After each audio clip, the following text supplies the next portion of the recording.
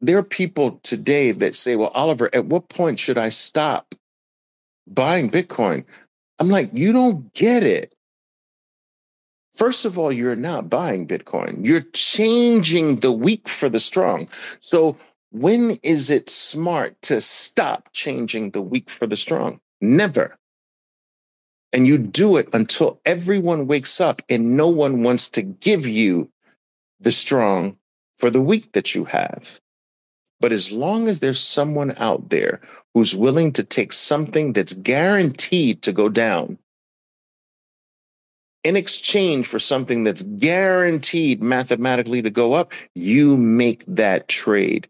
You can't be wrong with this, people. Not if you step back. Not if you look at it from 4-year points. The best way now is to look at Bitcoin as a savings technology.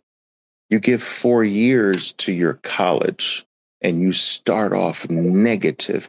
You go into debt. You put your kids in university for 4 years and they come out negative. They don't even come out break even. They come out negative, mired in debt that they may never be able to pay off forever in their entire lives.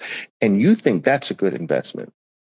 You won't give Bitcoin 4 years, who's mathematically shown you that you can change, you will change your life if you give it 4 years.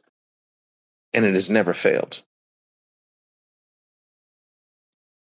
But you'll give your money to another man who says, I'll educate your kids and I'll make sure that they're negative by $100, $200, $300,000 and then send them on their way.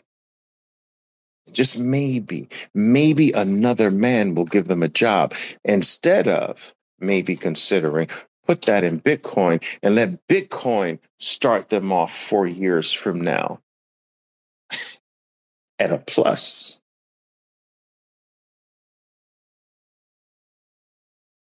And give that to them and say, all right, now just figure out what you want to do with your life. This is yours. Bitcoin's going to change all of that. I'm telling you.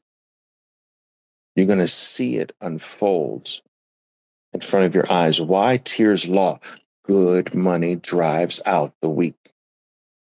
It has happened throughout history every single time.